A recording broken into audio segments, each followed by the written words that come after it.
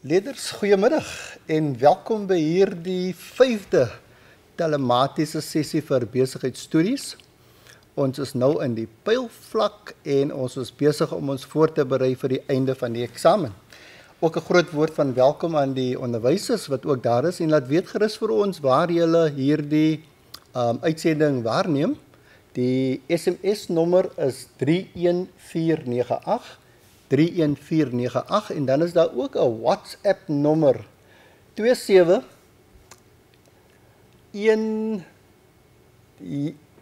die nommer is daar beskikbaar. Ja, daar is die WhatsApp nommer 062 708 9760. Laat wees gerus waar jy ingeskakel is en ons sal dit erken. Ek wil dan ook vandag 'n baie goeie vriend welkom heet. Ons is baie bevoorreg om hier te hê. Jeremy Zoutman. Jeremy, welkom terug hier by Telematies. Ek onthou jy was 2 jaar gelede ook op een van ons sessies, né? Ja, meneer, baie dankie vir die geleentheid dat ek hier kan wees. Dan ook aan ons leerders en onderwysers. Welkom by die sessie. Ek glo dat julle saam met ons hierdie tydjie sal geniet en dat elke inligting wat met u gedeel sal word, dat dit 'n vrugtevolle sessie vir u sal wees. En dankie dat u tyd afgesonder het om saam met ons hier te wees. Baie dankie Jeremy vir daardie interessante inleiding. Maar Jeremy, jy het gepraat van die graad 12 leerders en dat hulle hierdie sessie moet geniet. Maar hulle skryf binnekort die finale eksamen. Daar's mos nie nog baie daaroor nie, né? Het jy dalk enige idee van wanneer hulle skrywe en hoeveel dae het hulle nog oor? Meneer, die aanvanklike datum vir die eksamen vir ons graad 12 is die 12de November. En leerders, ek wil u aanmoedig deur te sê dat u het aanvanklik slegs 53 dae oor vir die voorbereiding van hierdie groot eksamen. 53 dae voordat hulle die finale besigheidstudies vraestel skryf? Dis reg so. En sluit dit in Vrydag en Saterdag en Sondag, naweke? Ja, dis baie tyd. So dit sit eintlik elke dag van nou af in. Absoluut, absoluut. Jeremy, ek is bly vir daardie inligting. Leerders, waarna gaan ons vandag kyk? Ons gaan kyk na belegging sekuriteite. Nou, julle sal weet, op die skerm is aangedui, belegging sekuriteite val onder die hoofonderwerp besigheidstudies of besigheidsgeleenthede. Hier is jou 4 hoofonderwerpe in besigheidstudies. Onder besigheidsgeleenthede het ons belegging sekuriteit. Ek dink dis belangrik dat jy weet dat hierdie onderwerp val onder besigheidsgeleenthede, want as jy jouself voorberei, is dit belangrik dat jy hierdie onderwerpe almal saam bestudeer, want aan die einde van die jaar tel hierdie 125 punte hierdie hoofonderwerp op sy eie. Trouwens, elkeen van hulle tel 125, maar jy moet seker maak dat jy die verskillende onderwerpe saam bestudeer, sodat jy hierdie vrae wat hulle kan vra uit besigheidsgeleenthede dan kan beantwoord. Reg, so, Jeremy, ons gaan 'n bietjie kyk na die Johannesburgse sekuriteitbeurs en hulle noem dit ook die Johannesburgse effektebeurs. So, al 2 terme is aanvaarbaar.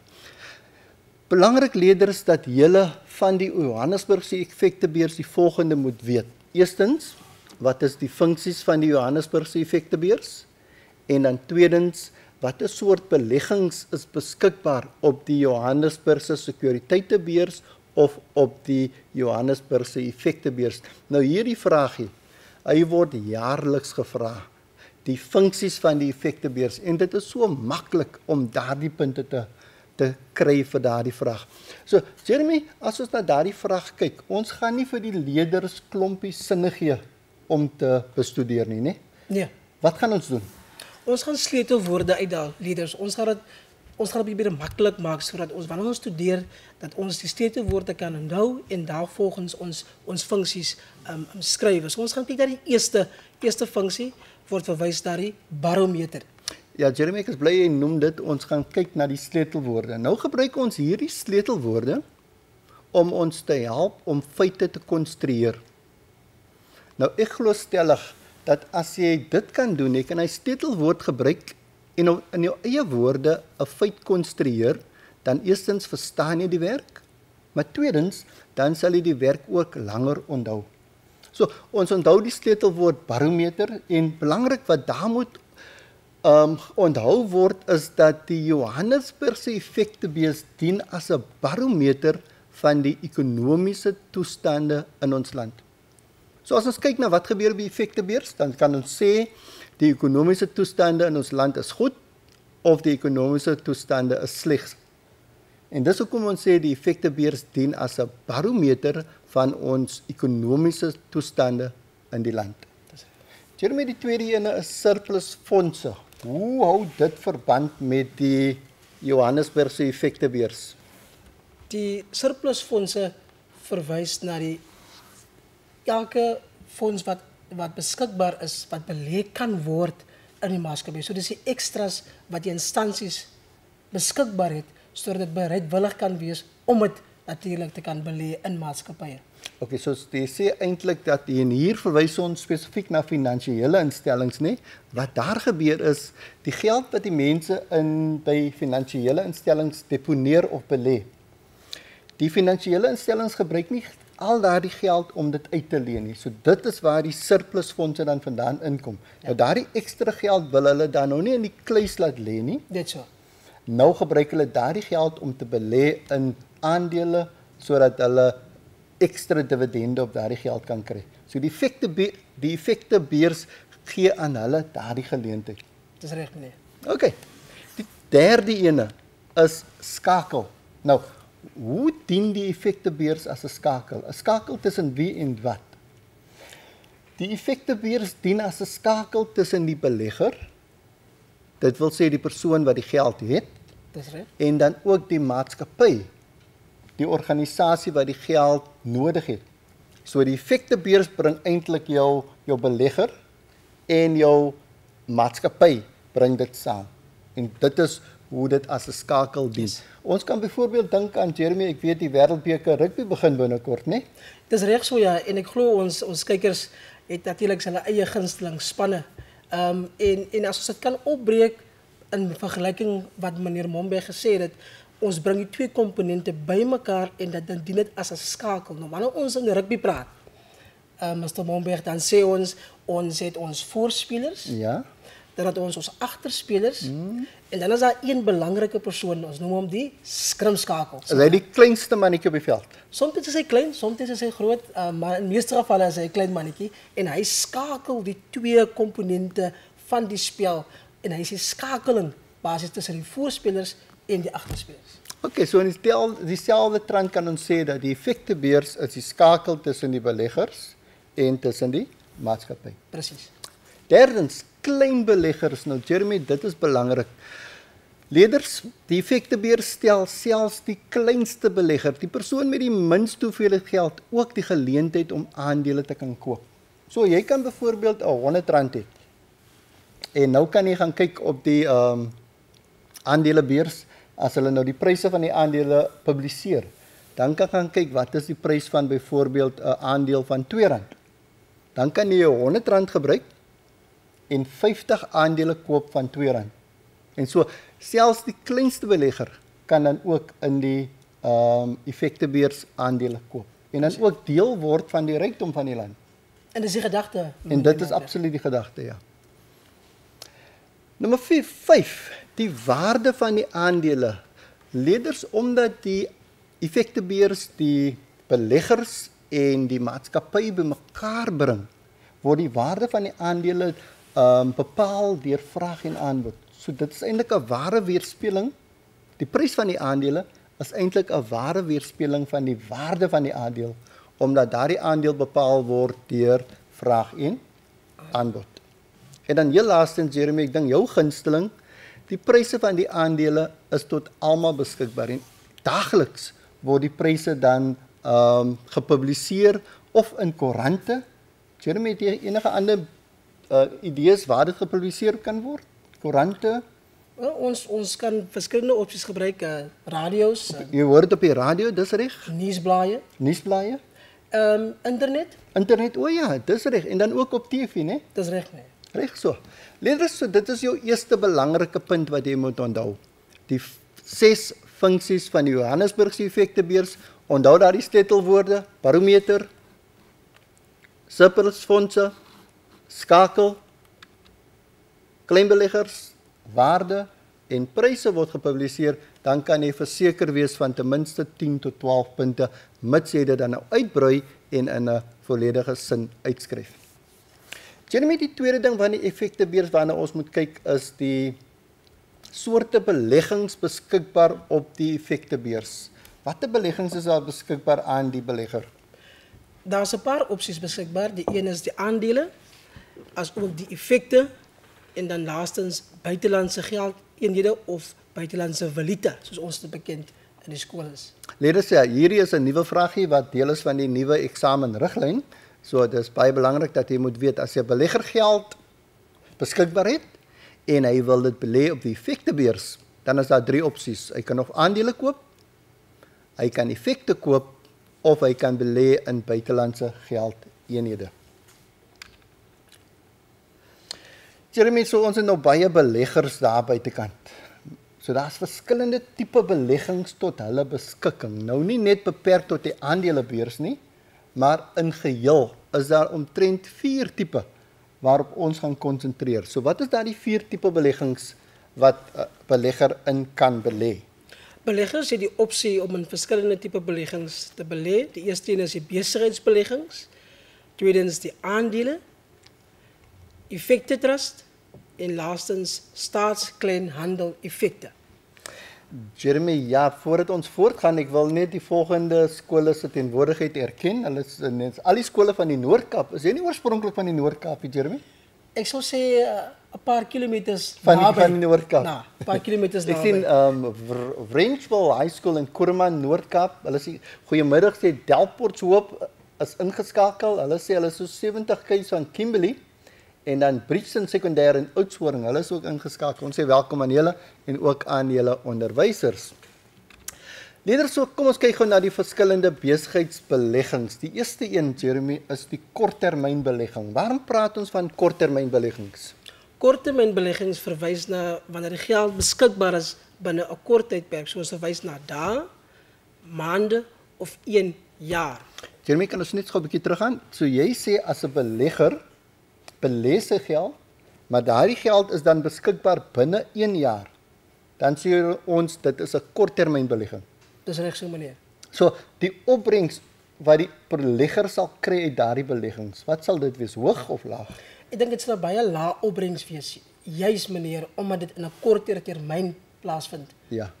So ons voorbeelde daarvan, soos wat ons kan sien daarso, ons het ons spaarrekening, as ook die money market of die geldmark wat verwys word as 'n voorbeeld van 'n kort termyn beleggings. Okay, so daardie geld is beskikbaar binne 'n kort periode. Dis reg, meneer. Die volgende tipe besigheidsbelegging, Jeremy, is 'n langtermynbelegging. Nou, hoe verskil dit dan nou van die korttermynbeleggings? Die langtermyn is nie onmiddellike toegang tot jou belegging nie. So dis is 'n tydperk van 2 tot 5 jaar. Wat beteken jy kan nie binne 5 maande of 6 maande of 8 maande toegang hê tot jou belegging. Dit moet die termyn verstrek en dan het 'n hoër opbrengs as wat die korttermyn het. En die voorbeelde daarvan, leerders en onderwysers, is 'n vaste deposito wat 'n vaste tydperk het oor 'n sekere tydperk, byvoorbeeld 'n 2 jaar of dan nou 'n 5 jaar, indien jou keuse is hoe lank jou belegging moet strek. Jeremy, dankie daarvoor. Die volgende besigheidsbelegging, Jeremy, as ons gou daarna kyk na hierdie voorbeeld, voordat ons voortgaan na die volgende, ek wonder of die leerders vir ons kan sê, leerders op die skerm is daar 2 scenario's. Die een verteenwoordig 'n langtermynbelegging en die ander een verteenwoordig 'n korttermynbelegging. Ek wil hê ons moet gou net hierna kyk. As julle nou na hierdie voorbeeld kyk, as ek gou weer daar kan uitkom, hulle sê as jy nou geld belê en die balans is tussen 10.000 en 100.000, dan is jou rente is 7.1%.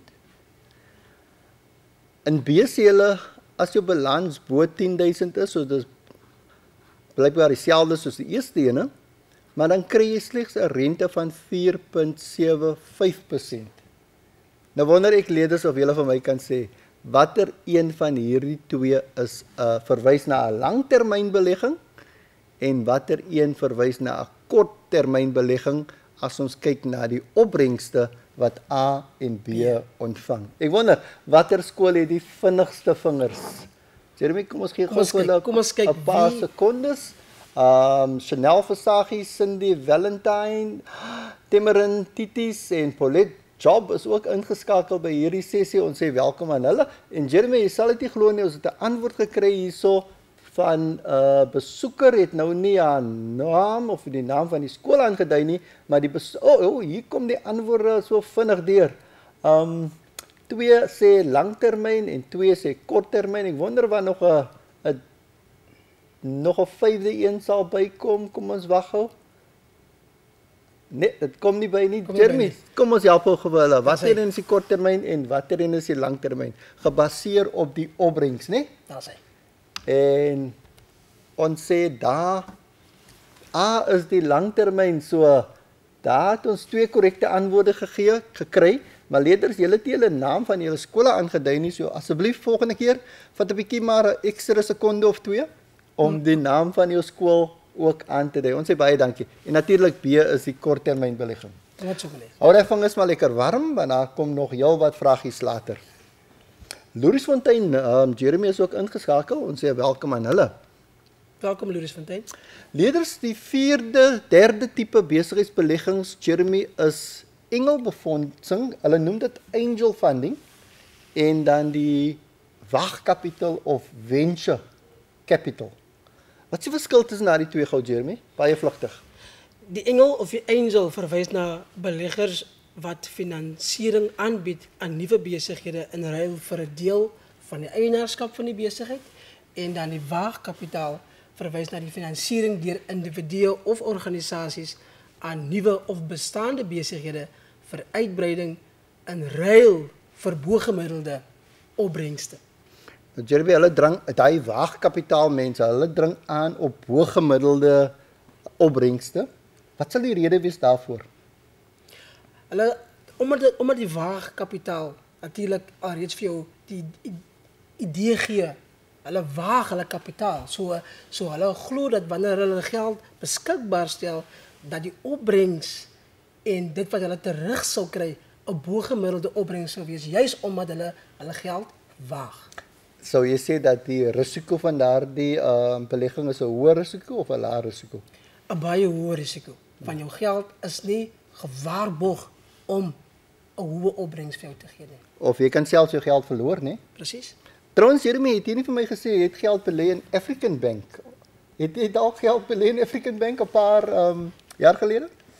Ek was nou so gelukkig met die geval wat gebeur het met African Bank nie. Maar nietemin, dit is deel van die lewe vandag. Jy wen en jy verloor. Absoluut, absoluut. Leerders, die volgende tipe belegging is aandele. Nou, ons het al reeds gepraat van aandele, Jeremy, maar net so 'n vlugtige definisie van 'n aandeel. Waarna verwys 'n aandeel? As ons praat van 'n aandeel. 'n Aandeel, meneer, verwys na 'n gedeelte eienaarskap van 'n maatskappy. Nou dit is nou baie powerful. As ek 'n aandeel het, sê vir my, dan besit ek 'n gedeelte van 'n maatskappy. Dis presies wat dit sê. So as ek aandele het in byvoorbeeld sê Pick n Pay, dan maak dit meneer 'n aandeelhouer. Dit maak my 'n aandeel. So dis waar die naam vandaan kom, aandeelhouer. Maar Jeremy, meer as dit beteken 'n gedeelte van daardie maatskappy behoort aan my. Dis presies wat dit sê. Lieflik. Nou, hoe weet ek 'n gedeelte van die maatskappy behoort aan my? Elke aandeelhouer het die reg om 'n aandelesertifikaat te ontvang. So daar word 'n sertifikaat uitgereik aan 'n aandeelhouer om te bewys hoeveel die persentasie aandele hy het in die maatskappy, en natuurlik wat kan verwag word indien hy sou die aandeel onttrek uit die maatskappy uit. Jeremy, so jy sê daardie aandelesertifikaat is 'n stukkie papier. Dis reg? Wat gegee word, maar hedendaags is daar mos nou wegbeweeg van die uitreik van aandelesertifikate, want alles word met nou elektronies gedoen. Dis reg. En hulle praat nou van strate. Nou leerders, alhoewel dit nou 'n Engelse afkorting is, moet julle dit ook ken. En strate staan eenvoudig vir, as ons gou dit vir woord vir letter gebruik, shares, miskien kan jy hom neerskrywe, dit staan vir, die S is vir shares, aandele, die TRA staan vir transactions, so it's shares, transactions, en dan die tweede T staan vir totally, en dan die E staan vir electronic. So strate staan dus vir shares, transactions, totally, electronic. So hulle beweeg weg van daardie aandelesertifikaat in die vorm van 'n dokument. Dis reg, meneer. Reg. Jeremy, ek sien daar het nog heel wat skole hierso vir ons aangesluit en ons sê welkom aan almal van hulle. Maar voordat ons julle name bevestig, gaan ons gou net voort na die volgende skyfie. Effekte trust, Jeremy, wat is dit? Effekte trust bestaan uit 'n aantal verskillende aandele en sekuriteite wat saamgevoeg is en bestuur word deur 'n fondsbestuurder. En hierdie effekte trust word opverdeel in eenhede waaraan 'n waarde gekoppel is volgens die aantal aandele. En beleggers koop die eenhede of die unit trust in Engels beskikbaar van die fonds. Jeremy, so die effekte trust verskil van die aandeel. As jy 'n aandeel koop, dan koop jy 'n aandeel in slegs een maatskappy. Is dit so? Dis reg. Maar as jy 'n effekte trust koop, dan koop jy 'n eenheid, maar daardie eenheid bestaan uit aandele in verskillende maatskappye. Dis reg, Is meneer. dit so? Ja, so dit is daar's 'n baie lae risiko. Die risiko is minder, Is minder, ja. omdat die een maatskappy kan dalk swak presteer, Dis reg. maar die ander maatskappy kan dan goed presteer. Maar jy het dan ook 'n aandeel in beide van hulle. Dis reg, meneer. Lieflik. So, let ons as gou kyk na die effekte trust. Wat gebeur is, 'n klompie beleggers, hulle kom saam, hulle vat al die geld wat hulle het, wat hulle graag wil belê. Ek hoop nie dis al die geld wat hulle het nie, want hulle moet daarom ook 'n bietjie geld oor hom, né? So hulle vat al die geld wat hulle graag wil belê en dan sit hulle dit in 'n fonds. Hierdie fonds word bestuur deur 'n fondsbestuurder. En dan is daar ook 'n trustee wat seker maak dat die fonds reg bestee word, né? Dan word dan hierdie geld word belê in bates of in aandele wat toelaatbaar is, en dan enige opbrengste wat hulle dan nou kry uit hierdie toelaatbare aandele in terme van dividende of rente, word dan versprei terug aan die oorspronklike beleggers. Indien die waarde van die aandele se pryse gestyg het oor tyd, dan maak jy 'n kapitaalwins en daardie kapitaalwins gaan dan natuurlik ook na die oorspronklike beleggers. En dis hoe 'n effekte trust in essensie hoe dit werk. Jeremy, staatskleinhandel effekte, wat moet ons weet daarvan?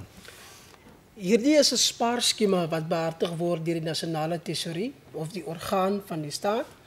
Die tesourie reik uit staatskleinhandel effekte aan die algemene publiek en die minimumbedrag wat jy kan belê is tussen R1000 oor 2, 3 of 5 jaar. Ja, Jeremy, dit het eintlik 'n tweeledige doel. Een van die redes is die staat wil graag hê mense moet meer spaar. So dis 'n manier van spaar. Die tweedens is dat die staat het dalk geld nodig om hulle uitgawes te finansier. So dan kan hulle ook klein handeleffekte uitreik. Ons gaan later kyk na die risiko's verbonde aan hierdie klein staat of die staatskleinhandel-effekte. Maar dis essensie 'n skema wat behartig word deur die staat om geld in te vorder sodat hulle dalk hulle wil hê ons publiek moet meer spaar, maar hulle wil dan ook dalk geld nodig hê om sekere projekte te finansier. En dit is 'n goeie manier om die geld te kry. Jeremy, as ons kyk na die risikofaktor van al daardie tipe beleggings, kom ons kyk gou. besigheidsbeleggings, hulle sê die risiko daar is hoog. Hoekom is die risiko hoog vir besigheidsbeleggings? Die motivering sal wees dat as geen waarborg dat die belegger sy geld sal terugkry nie, juis omdat daar net op een spesifieke besigheid belê word, so daar is 'n hoë risiko wat daarmee gepaard gaan, meneer. So die besigheid kan dalk bankrot raak Dis reg? en dan die belegger, hy kan na niemand toe gaan om daardie geld terug te eis nie. So die risiko is baie hoog, nie? Wat van aandele, Jeremy? Aandele self het 'n lae, medium en selfs 'n hoë risiko. Die motivering sal wees dat die aandeelhouers het beperkte aanspreeklikheid, sodat dit hang af van die tipe aandeel wat jy belê. Natuurlik kry ons oor die algemeen twee tipe aandele. Ons kry jou gewone aandele en dan kry ons ook jou voorkeur aandele. En ek dink dit is waarna jy verwys na die tipe aandele. Dis reg so, ons kry twee tipes, ja. En ons gaan meer daarvan praat later aan, né? Jeremy, wat van die risiko van effekte trust? Die effekte trust, soos ek vroeër genoem het, dit het 'n baie lae risiko. Die motivering natuurlik sal wees, soos meneer genoem het, die portefeulje word deur deskundiges behandel, so daar's meer as een besigheid betrokke en die risiko word versprei oor 'n aantal eenhede Van verskillende maatskappye. van verskillende maatskappye. En ook betrokke in verskillende nywerhede of sektore, né? Dis reg, ja. En die staatskleinhandel effekte, daar sien daar's 'n spelfout, né? Kleinhandel effekte. Ja. Jeremy, wat is die risiko daar? Daar is geen risiko nie. Juis omdat die geld word gewaarborg deur die staat. So as enigiets sou gebeur, die staat gee jou die waarborg dat jy jou geld terug sal kry. En oor die algemeen glo ons staat is in goeie hande, so niks sal met ons staat gebeur nie.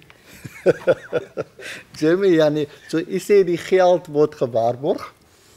Die belegger sal sy geld terugkry.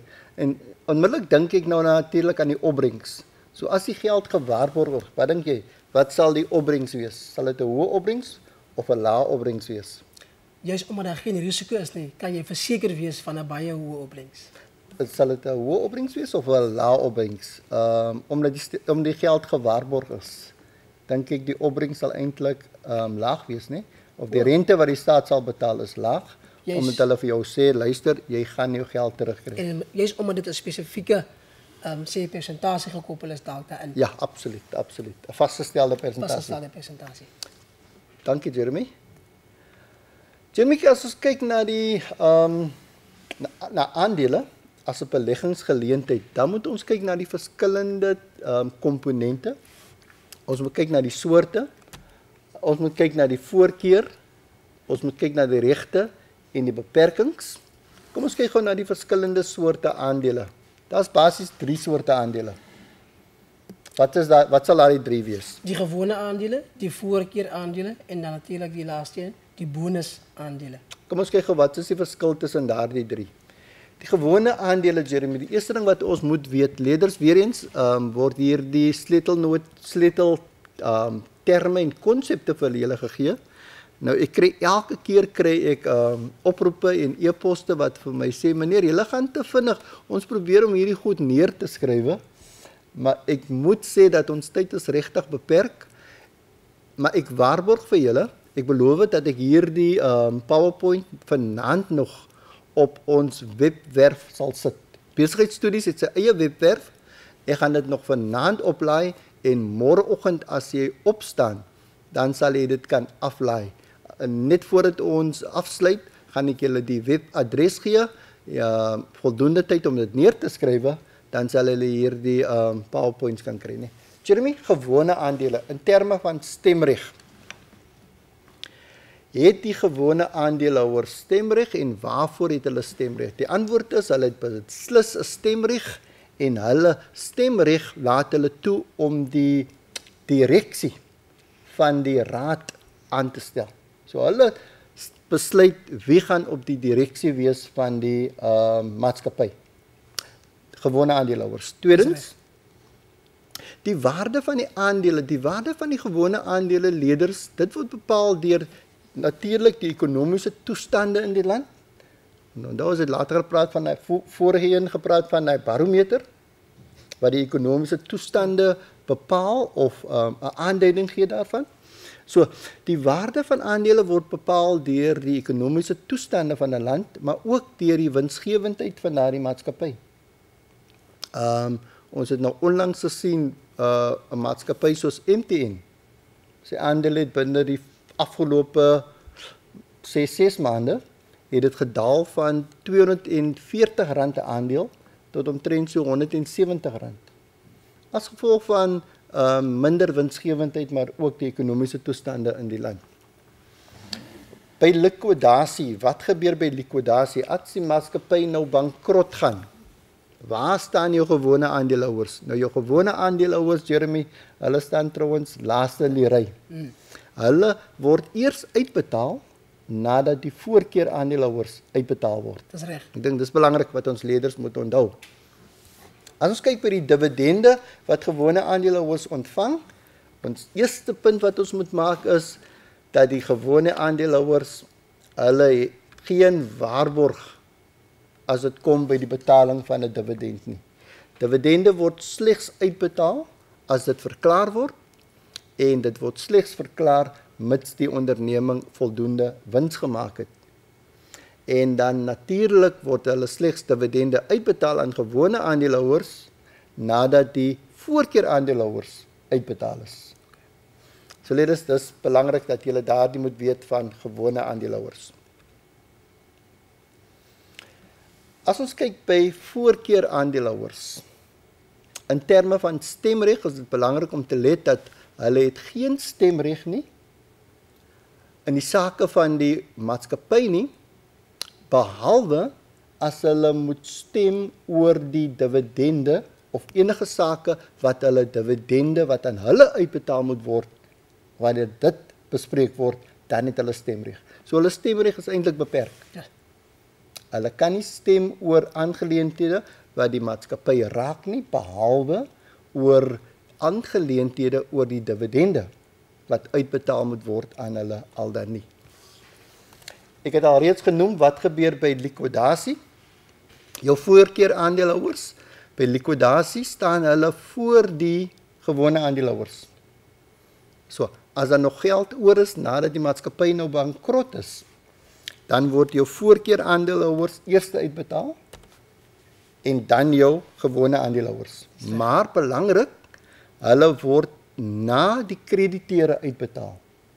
So hulle staan eintlik tussen die krediteure wat voor hulle uitbetaal word en dan die gewone aandeelhouers wat na hulle uitbetaal word.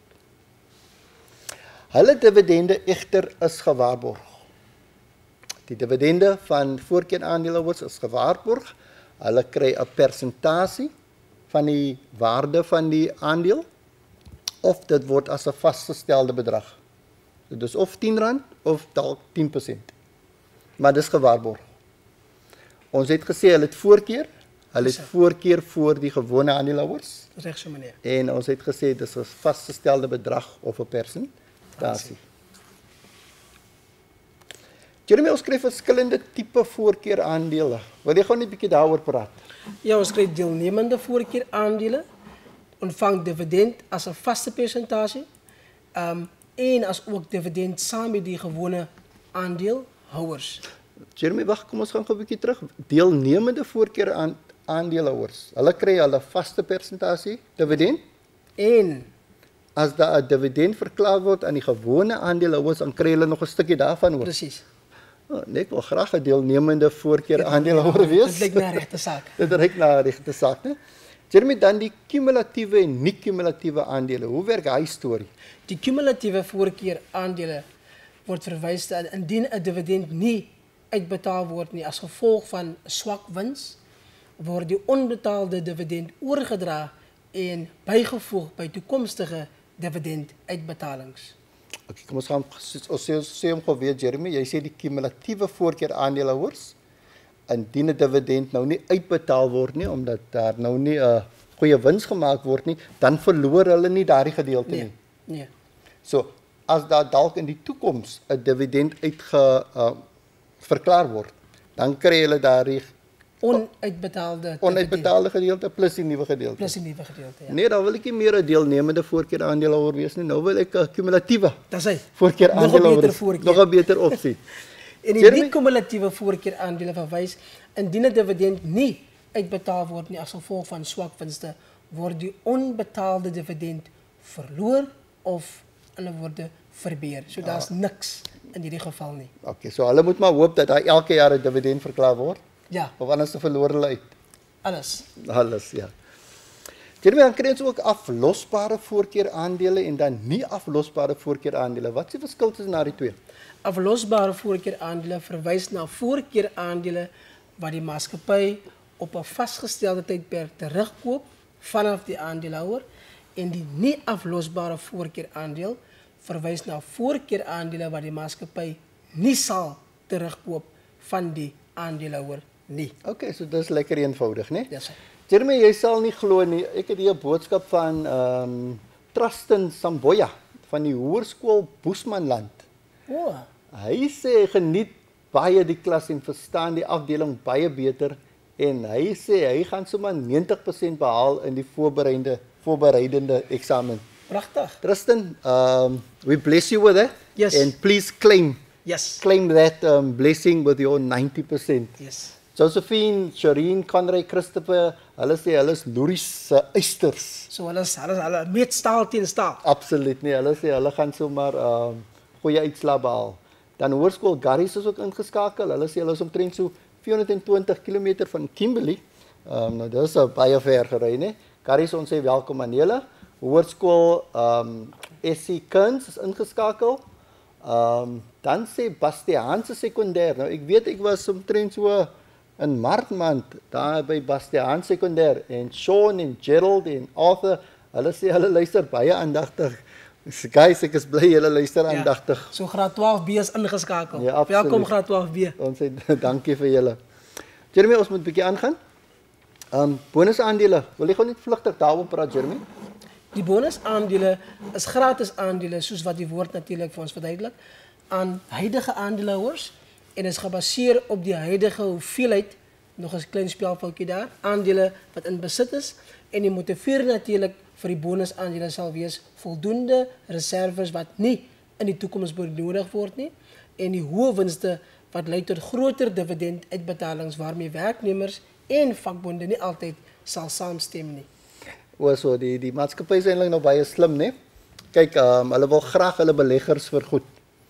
Maar wat gewoonlik gebeur is as jy nou hoë dividende uitbetaal, dan klop die vakbonde en die werknemers klop ook aan die deur vir ietsie meer. So wat doen die eienaars van die aandele of die direksie? Hulle sê hulle gaan nou bonusaandele uitreik. So alle beleggers, alle aandeelhouers, hulle hoef nie die aandele te koop nie, maar hulle gebruik geld wat 'n reserve is om daardie waarde van die aandele te dek. So dis geld wat hulle nie gaan benodig nie, dit geld wat net daar lê, en daardie geld omskep hulle dan in aandele en hulle gee dit dan nou vir die beleggers. Dan kan hulle natuurlik hulle dividende laag hou. So die beleggers gaan nie eintlik kla nie, want hulle weet hulle het nou ekstra aandele gekry, en hulle hou dan ook die vakbonde en die werknemers tevrede, want hulle sien die beleggings is nie so buitensporig hoog nie. So dit is waarom bonusaandele uitgereik word. Jeremy, ons het gepraat oor die regte van voorkeur aandeelhouers, leerders, dit gaan op die PowerPoint wees vir julle. Ons het gepraat oor die beperkings, dit is maar net 'n samevatting daarvan.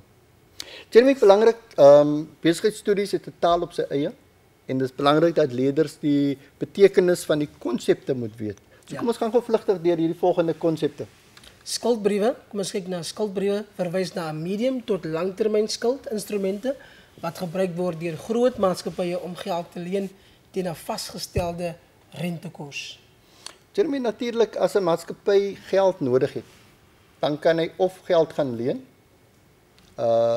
Die nadeel daarvan is hy moet dan nou hoë rentekoerse terugbetaal, of hy kan meer aandele uitreik.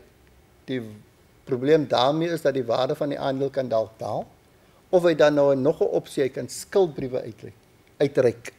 En hierdie kan uitgereik word aan die publiek, aan ander maatskappye, en dan eintlik geld leen van hulle teen 'n vasgestelde koers en dan oor 'n vasgestelde tydperk of termyn. Dis reg. Dividende, Jeremy, wat is 'n dividend? Dividende word verwys na 'n gedeelte van die verdeling van die wins van 'n maatskappy na belasting aan die aandeelhouers volgens die tipe en die getal aandele wat die belegger besit. Ja, ons het mos nou reeds daaroor gepraat, Dis né? reg so, meneer. Jeremy, ja nee, and now I have to come to the dividend we are declaring. Jy kan sien die dividend is baie mense. Dis baie dividend ja.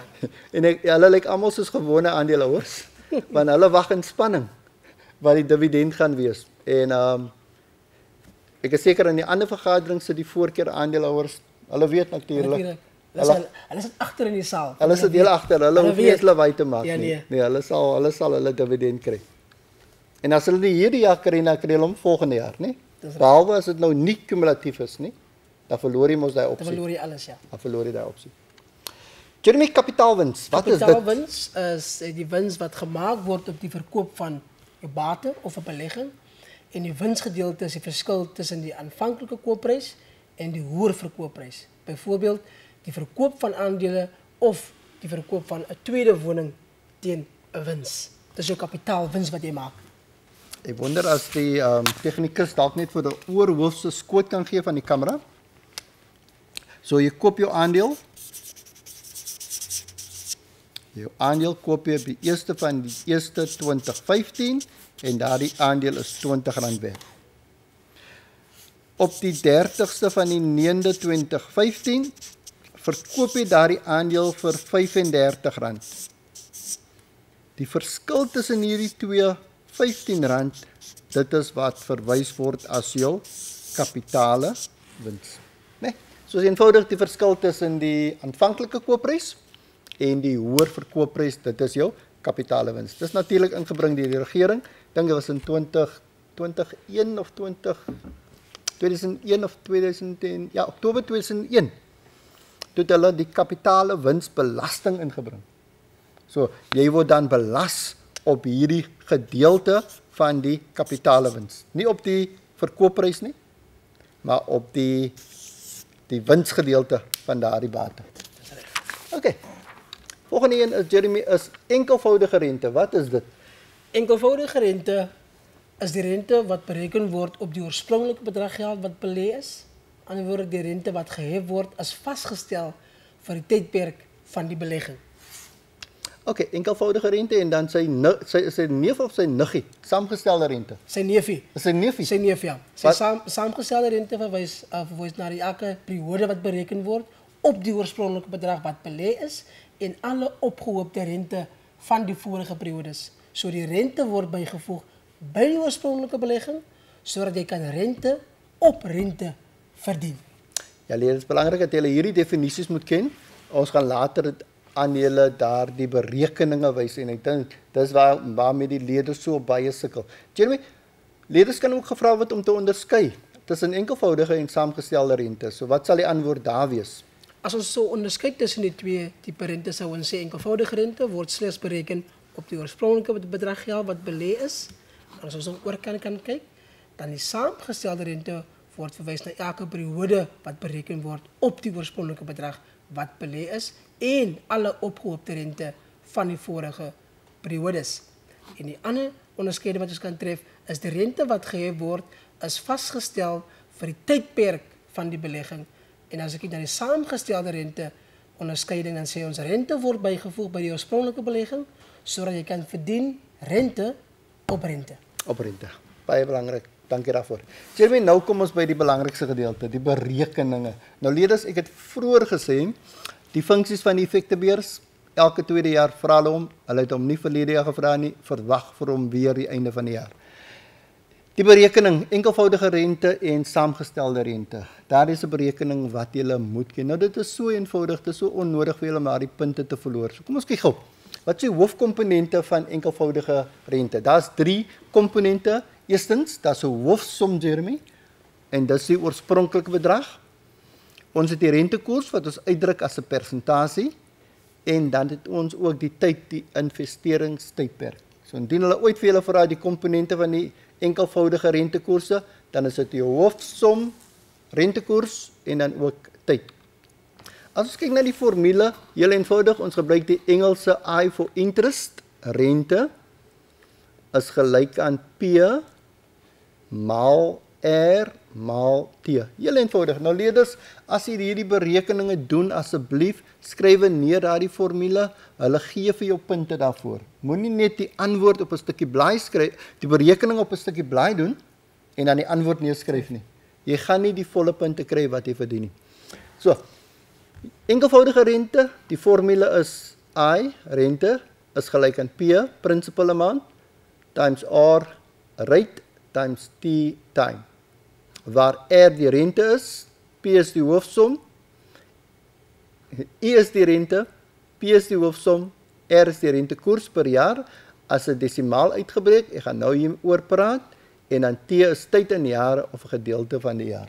As ek dit kan bybring, meneer, dat wanneer ons berekening sou doen, leerders net in ag te neem, die tyd in die jare of gedeelte van die jaar, dit word verwys, as u byvoorbeeld sê, die vraag 24 maande, kan jy nie 24 inskryf in jou berekening nie. Jy moet die 24 verwerk na jare toe, dan kry ons 2 jaar. So die 2 in daardie geval sou die korrekte antwoord wees. Absoluut, Jeremy, en ek dink die voorbeeld wat ons aan die leerders gaan wys, gaan daardie punt ook illustreer, maar dankie dat jy dit genoem het.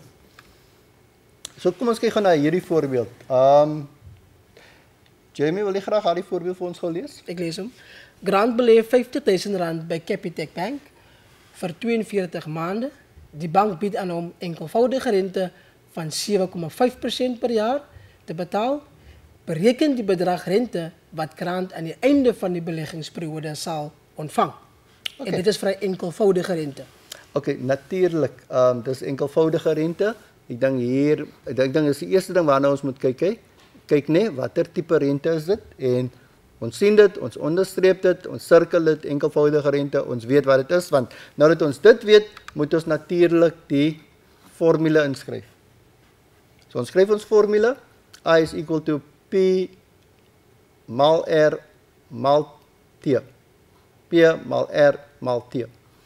So, I, omdat dit die interest is wat ons wil uitwerk, skryf ons altyd vir hom aan die linkerkant van die formule, is gelyk aan P, jou oorspronklike bedrag, en Jeremy, jou oorspronklike bedrag was 50.000. Dis reg so, meneer. Maal, leerders, ek sal julle aandui om dit so neer te skryf, as 'n stap, maal 7,5%, maal 52 maande. Skryf dit alles neer, soos jy dit kry in jou gevalle studie of die scenario.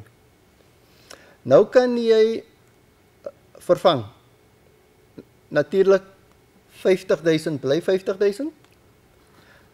Jou rentekoers moet jy uitdruk as 'n desimale breek. Nou hoe doen ons dit? Ons deel dit deur 100. Jou maande moet jy herlei tot jare. Ek dink dis waarna jy verwys het, Jeremy? Dis reg so. En so jy moet jou maande deel deur 12 om jare te kry. Reg.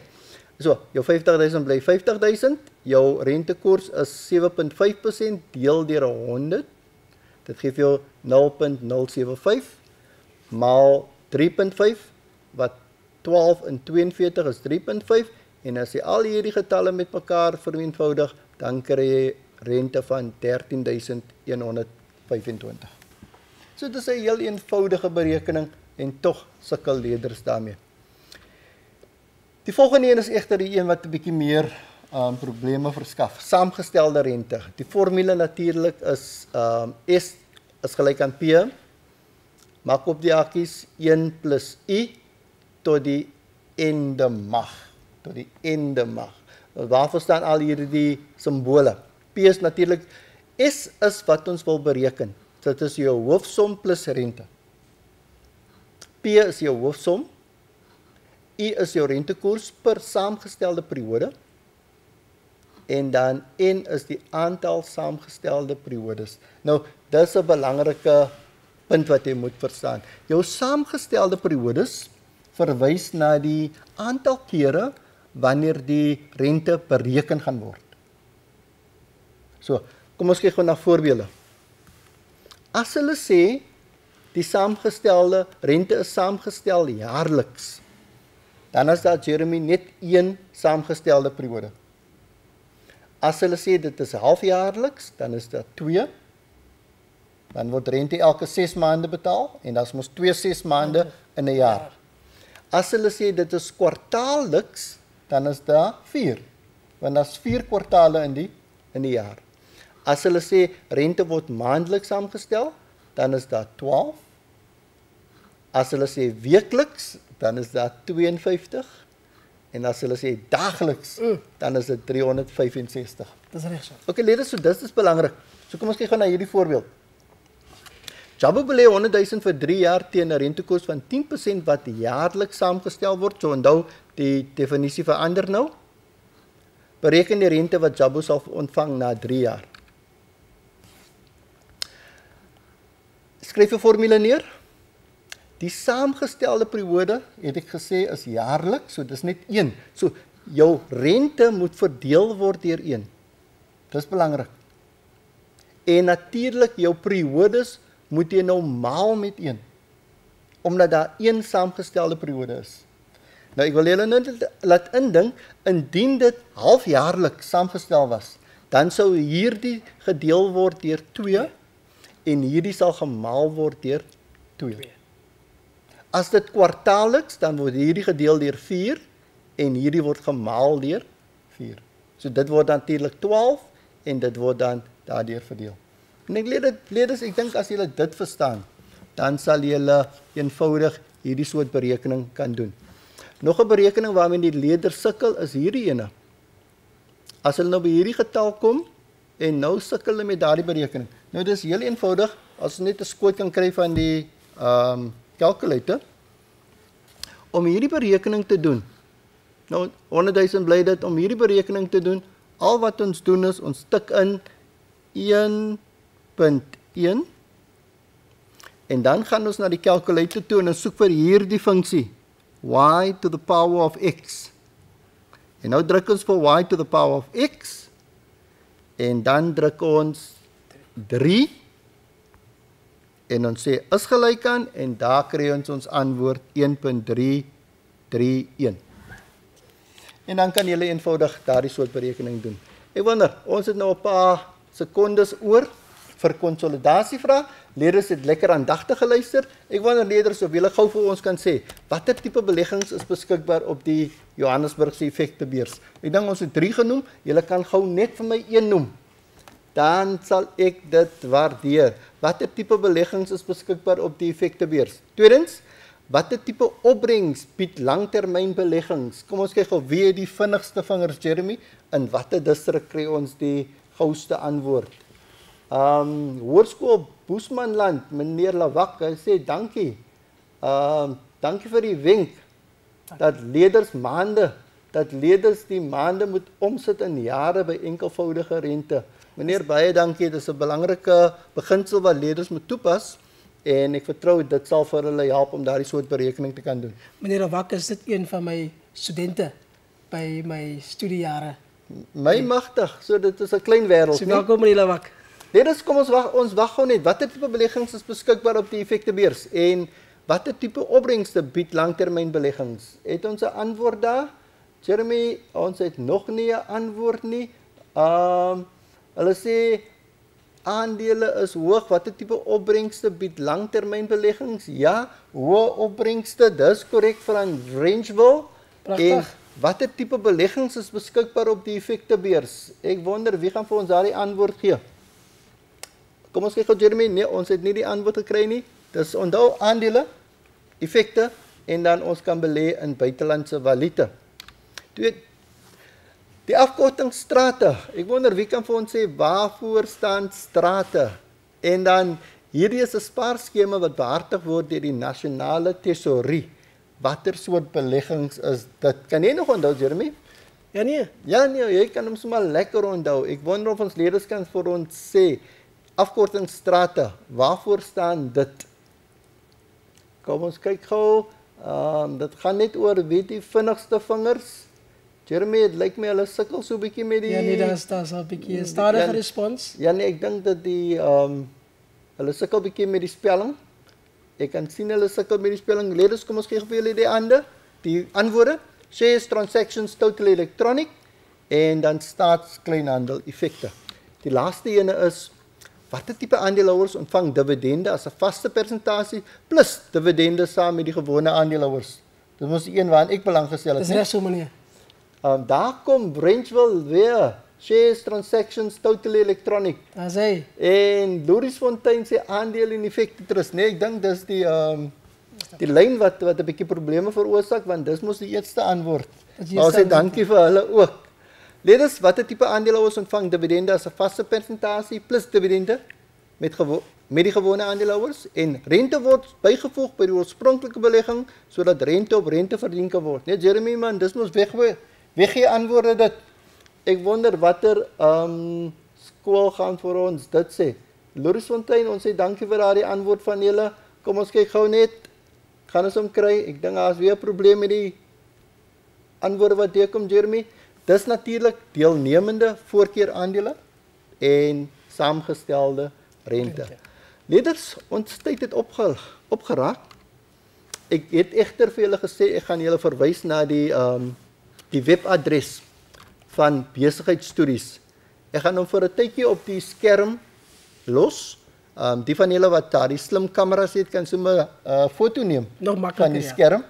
En dan kan julle dit maar deel saam met die ander leerders en die onderwysers. Maar as julle na die webadres toe gaan, www.westerncape.gov.za/index.php/BS dan natuurlik vir business studies, downloads, en dan gaan julle na Telematies toe, en daar's nog 'n klompie ander hulpbronne ook beskikbaar van julle.